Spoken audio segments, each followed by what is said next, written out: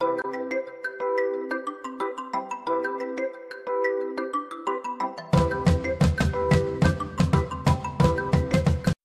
backs North Korea's Kim Jong-un in war on Trump. Havana calls for respect for people's sovereignty. Cuba signaled support for North Korea in an escalating feud between President Donald Trump and Kim Jong-un over the country's nuclear weapons program and accusations of state-sponsored terrorism.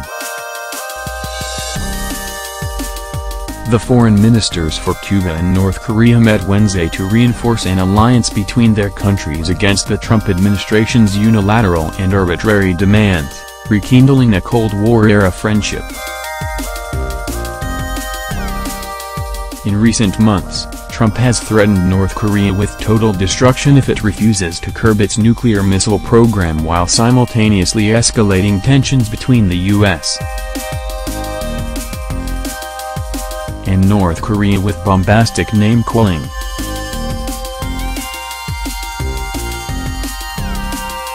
Cuban Foreign Minister Bruno Rodriguez Parilla called for respect for people's sovereignty, independence and free determination, suggesting the U.S.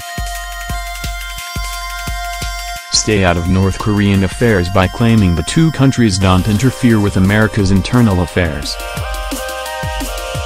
The alliance comes as North Korea is increasingly isolated from the international community as its nuclear threats against the U.S. continue.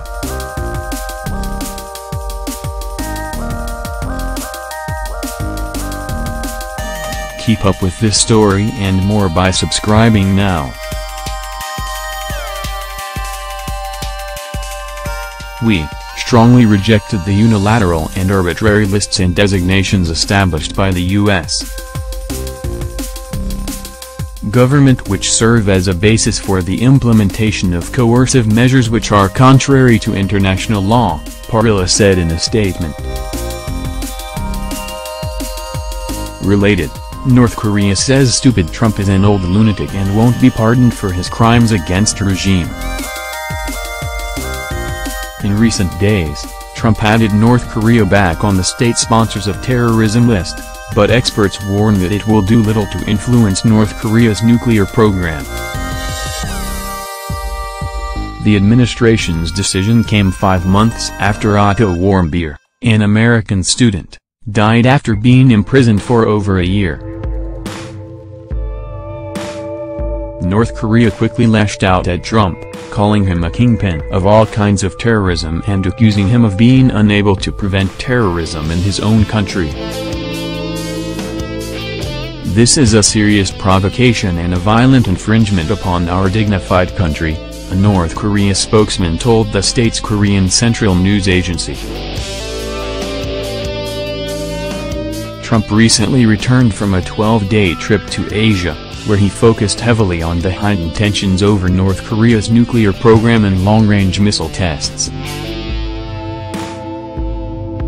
The administration has worked to cut international trade ties with the totalitarian nation. Sudan announced last week that it would end trade and military ties with North Korea, while Egypt, Uganda, Philippines, Mexico, Peru, Kuwait and Spain expelled North Korean diplomats in September following the country's 6th nuclear test.